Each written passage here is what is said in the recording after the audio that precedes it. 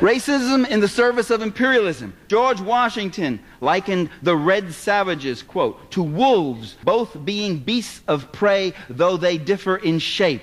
While colonizing and slaughtering the people of Southwest Africa, 80,000 Herero tribesmen, 60,000 of whom were killed by the German army. Kaiser Wilhelm described them as baboons. In his poem, The White Man's Burden, Rudyard Kipling refers to the Asian victims of British imperialism as half-devil, half-child, dehumanizing them and demonizing them.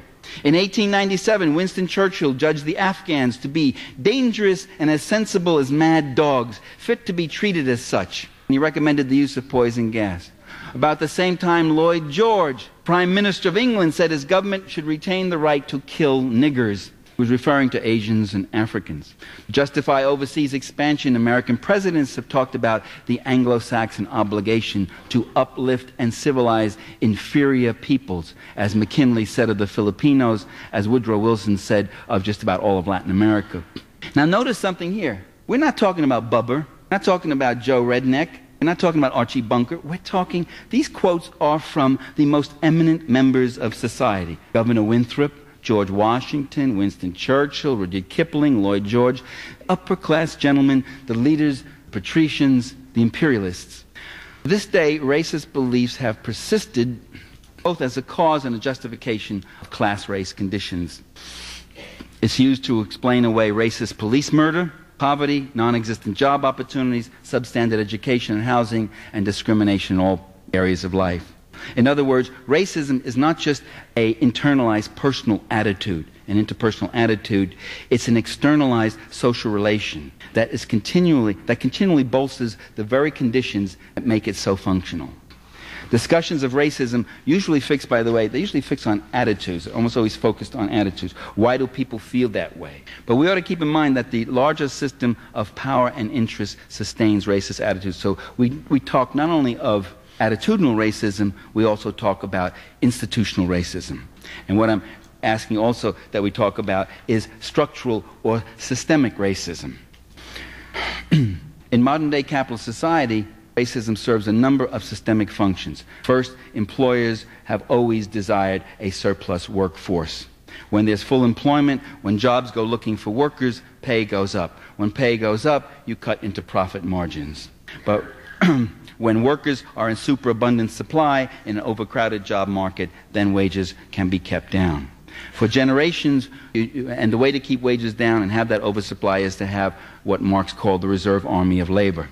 And for generations, women, children, immigrants served in that reserve army of labor, increasing the competition for jobs and depressing wages, and so too have people of color. By keeping African Americans and Latinos in this kind of ethnically delineated underclass, racism can secure that reserve army. Bush is criticized for doing nothing for the economy. And it might seem so, given our enormous problems. And I think of what Cardinal Richelieu said over 300 years ago. Cardinal Richelieu said, "The power to do nothing is great, but it must not be abused."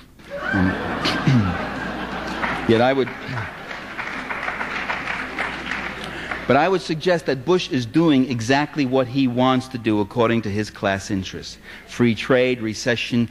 He doesn't get around to a job program because he doesn't want a job program. He's leading in the way he wants to lead. That's his dilemma. Otherwise, he could start doing all these things and win votes and all that sort of thing. It's not what he wants to represent. Another function of racism is by keeping a permanent underclass, that's who does the dirty work of society. The toughest, mindless, lowest paying jobs. What you have is, rather than the normal rate of exploitation, you have what some theorists call super exploitation, which allows the investor to accumulate wealth at an even greater rate of return on an especially disadvantaged sector of the workforce. The same conditions I said before of super exploitation obtain in the third world, which is why they want free trade, to get themselves open, to have access to the Mexican labor market. Racism, by the way, also helps keep the working class fragmented and disorganized. The owners and bosses are safest when the workers are busy fighting each other for crumbs rather than uniting for a larger slice of the pie. And by the way, economic elites are aware of this and they consciously propagate this. What do you have, a conspiracy theory, Parenti?